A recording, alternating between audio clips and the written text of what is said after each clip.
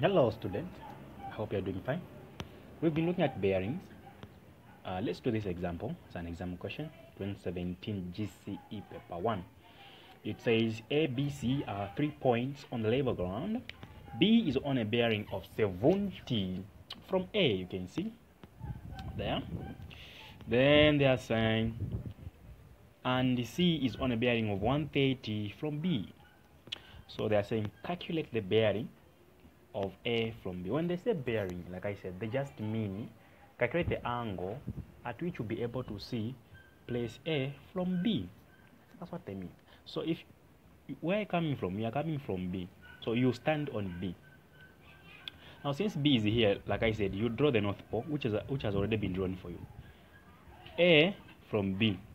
So we are moving clockwise like this from where the North Pole is all the way up to where line A is. Okay, so the angle that we're looking for is this whole angle here. Now remember we looked at properties.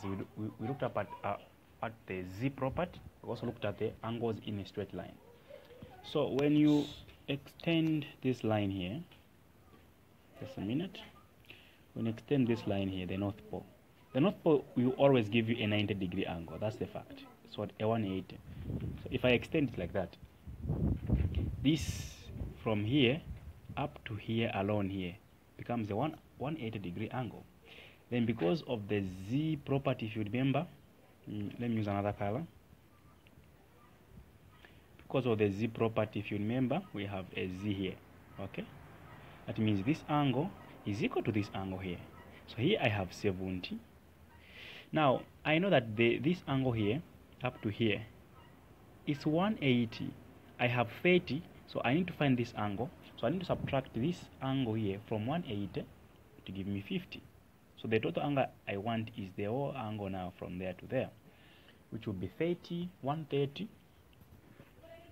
Okay, which will be 130 plus 50 plus 70 to give us 250 degrees.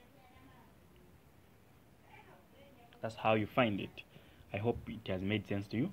You first divide this. Use the Z property. This angle, they are opposite. So this one is equal. Because I've made the straight line, this one becomes a 180 angle. Now I need this angle here. Because this is 130, I'll remove 130 from 180. Give me 50. Then that's my whole angle. Then method 2 on how you can find this is this. You remember I talked about the parallelogram law, right? The angle we are looking for is the whole angle from there to there. Okay.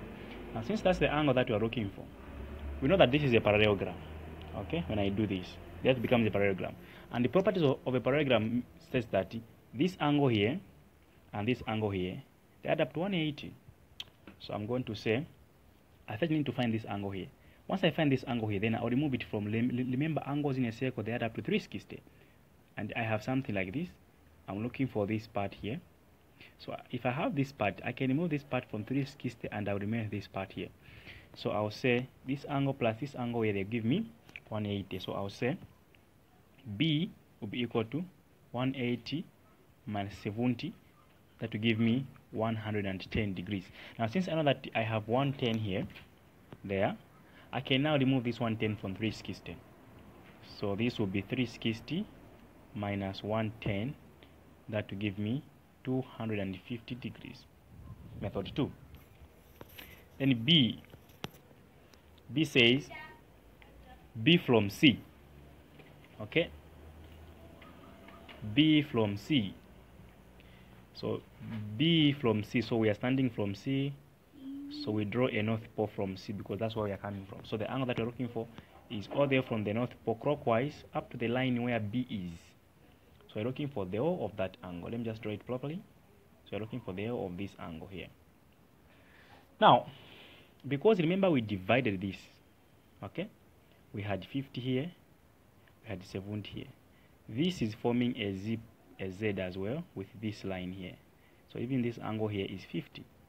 Now, since I know that the whole of this, when I add, should give me 360, the bearing of B from C will just be 360 minus 50, since I already have that. and this will give me 310 degrees. Hope that has made sense. See you in the next video.